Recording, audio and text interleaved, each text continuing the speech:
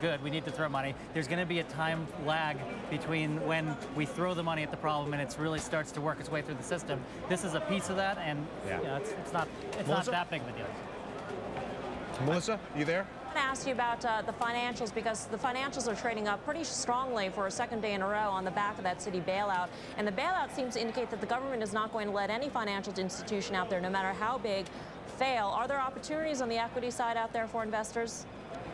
I think it's a bit risky at this point, Melissa, because as we saw before, we're not quite sure the degree that what it's take. Also, a lot of these things are going to be now heavily regulated banking institutions.